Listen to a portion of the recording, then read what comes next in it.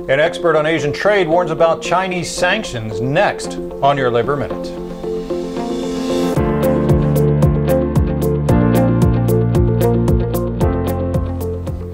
Hello, I'm Mark Harrison. Writing in the Financial Times and appearing on MSNBC's Squawk Box last week, former Morgan Stanley Asian expert and current Yale Senior Fellow Stephen Roach said that the White House is fear-mongering and practicing poor economics by blaming America's ills on trade deficits and the poor deals that undermine them, and that it threatens the well-being of the still fragile global economy.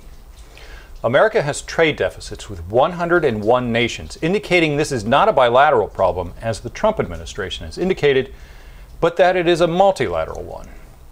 And Roach said that tough talk aimed at a singular country is nothing more than political bluster, and that eliminating a trade deficit with one country would only mean expanded deficits with others. He continued, explaining that the temptation to punish China is an example of the administration's misguided approach because imposing punitive tariffs against China would backfire, since almost 50% of America's total merchandise trade deficit is with China.